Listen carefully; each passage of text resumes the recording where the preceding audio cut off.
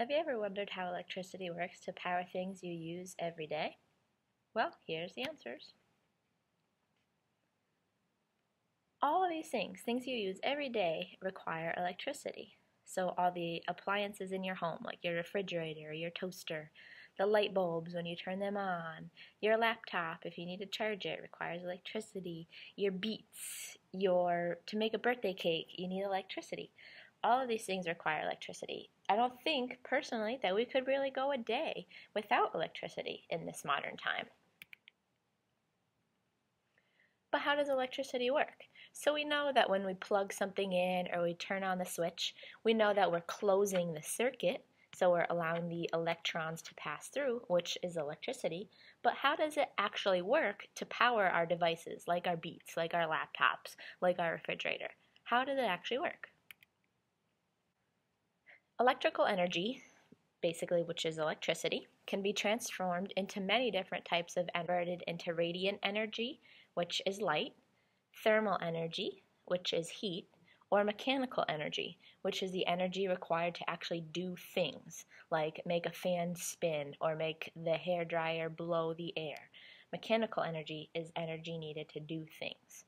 So you start with electricity, then it can be transformed into these three different types of energies. So we'll start with electrical energy. So electricity, starts when voltage causes electrons to move from one atom to another.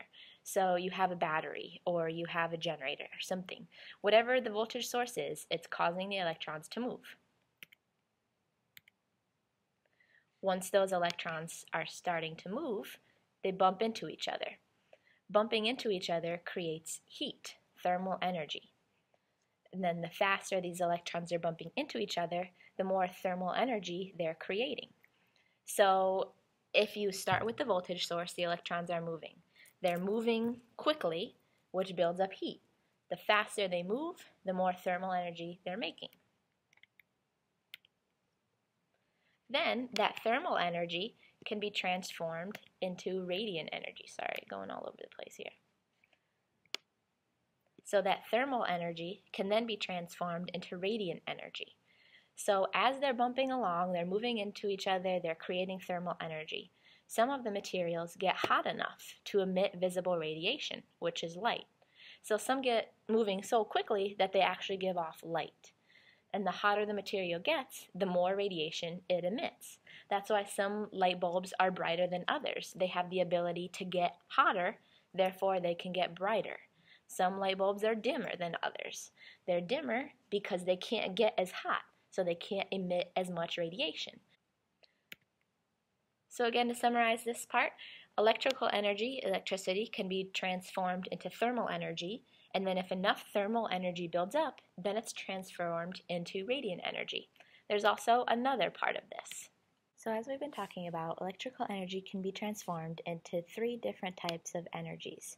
Radiant energy, which is light, thermal energy, which is heat, and mechanical energy. Mechanical energy is the only one we haven't talked about, so let's explore this type of transformation a little bit more. Mechanical energy is the energy required to do things. So you need mechanical energy for the motor in your hairdryer to work so that you can dry your hair. You need mechanical energy so the fan can spin like you did with the snap circuits. You need mechanical energy for the doorbell to ring. All of these things are doing stuff. When you need energy to do stuff, that's what mechanical energy is. So here's how the energy transformation happens. This is how you go from electricity to mechanical energy. So again, all of these things start with the same exact thing, voltage. So voltage causes the electrons to move from one atom to another. These electrons travel through a conductor, like on a wire, and they arrive at a piece of metal, which is usually in a motor. The electrical current magnetizes the metal in the motor, which causes the motor to move. This motion is mechanical energy. The motor uses this mechanical energy to power the device. So the voltage is causing the motion, the electrons are moving. When they hit the metal, they magnetize it, and then that magnetism moves the motor, which provides the power. And it's complicated, but we'll do a lab to figure this stuff out.